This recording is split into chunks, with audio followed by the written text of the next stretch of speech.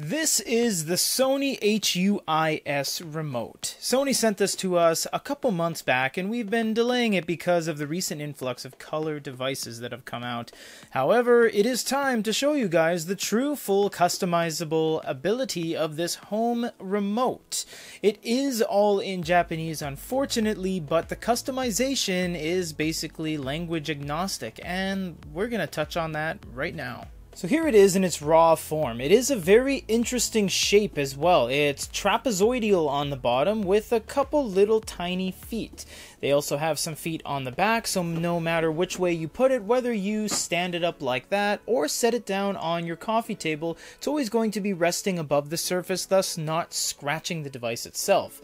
Now it looks like a flush screen and bezel, but it isn't. A 1/4 millimeter gap just between the screen and the bezel. Now when you turn it on, it looks like this. You have a couple selections, and we made these two. We'll touch on that when we get to the computer section of this review, because a lot of this will have to do with your PC app. So you do have an IR transmitter at the top, infrared, and you have a USB micro port at the bottom.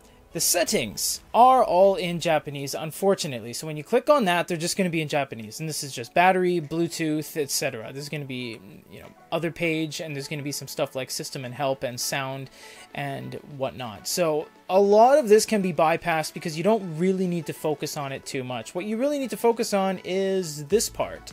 It comes with this one, TV, and it's actually locked, so you can't change this one. It's stuck on here from the get-go, and it's in the device's hardware. It does have a little bit of storage in here, not for audio to the point where you can put, music on it and stuff, because it doesn't have any sort of capabilities like that. The primary use of this device is to control your TV, but it does work on air conditioning units, air purifiers, a lot of things with Bluetooth, your home lighting, DVD players, stereo systems, etc. So you have back menu and tools, and obviously pressing these do nothing because these all have to do with this acting as a controller, because it is. You have 4 different sections on here as well, so if you swipe up, you get different screens, and if you swipe up again, you get the actual numpad, and you swipe up again, you get play, stop, record, etc. Now, all of this can be changed, and we'll get over to that when we go over to the computer again, because there's a lot. This is so customizable that it doesn't matter where you live, you're always going to make this into your own, and we'll show you what we mean right now. We made a Goody Reader review test page, and you can see we added a JPEG, did an up and down, a menu, recording, picture mode, and just some other stuff we threw in there. This is really cool because this reads any JPEG file, and you can even throw in ebooks. When it says ebook, I actually changed the name of this page to ebook, so that wasn't an automatic thing. Now, what I did is I actually put in some ebooks, and you can read on this. It's very silly, but as long as something is an image, it will run. So you can put manga, you can put PDFs, you can put your favorite books, you can put images, and it will view it. It's quite interesting. The biggest part about this is the computer experience, because when you plug it in and you open up your application, you have this. You have the regular TV section, which was the locked section. You have whatever you want to make, so you saw the Goody Reader review one and the ebook one. So as you click on something new, you can actually utilize these icons to move over here and put them wherever you want in any size that you want. You can be completely customizable, just taking advantage of the grid system. It is pretty phenomenal that they give you this level of functionality. Not only that, you can choose what you want each one to do. You can function your TV via touch, flick up, right, down, and you can tell it what you want it to do. Stop, record, music, green, yellow. The combinations are endless. Clicking the center of the canvas, you open up this, and this is the biggest thing because this gives you the maximum amount of compatibility and customization.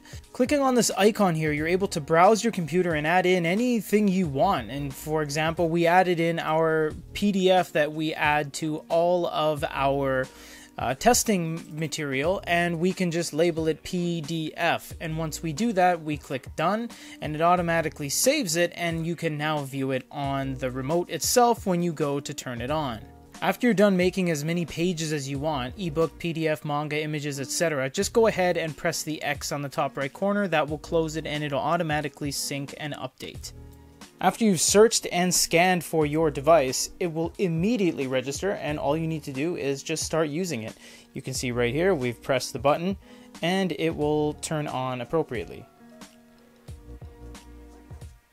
It will work with most anything, including Amazon devices like Fire TV, Cubes, and of course regular TVs. This is not a smart TV, but it still works 100%, and it will work with power, guide, and if you swipe up on your controller, you can do other things like channels, recording, and everything else we've showed you before. It's really quick and it's really useful. Is this remote for everybody? Not necessarily. It's kind of hard to get a grasp on. You need a PC program in order to customize the pages, and it can get a little bit technical. That and the fact that it is only in Japanese and cannot be updated or changed into any other language does limit it a little bit, but it does work in any part of the world. You don't have to be in Japan, you can be in Brazil, you can be in Andorra, Papua New Guinea. This will work as long as your devices have Bluetooth or infrared connectability.